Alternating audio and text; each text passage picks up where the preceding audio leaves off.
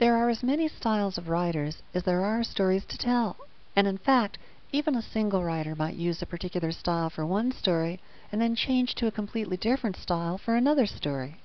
So the key to using Dramatica creatively is to understand the different styles each feature favors, so that you can choose the tools that will work with your style rather than trying to adapt to the software. The focus of this part of the program, then, is on how the features work with you, not on how you work with the features. If you want to understand how to use the various features, then go to the other part of the program, using the Dramatica software, and you'll get detailed explanations of what each feature does and how to make it do that. But if you want to get a feel for the different creative environments that Dramatica offers, you've come to the right place.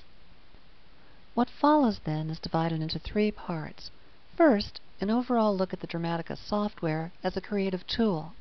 Second, an exploration of all the different creative environments that Dramatica engenders.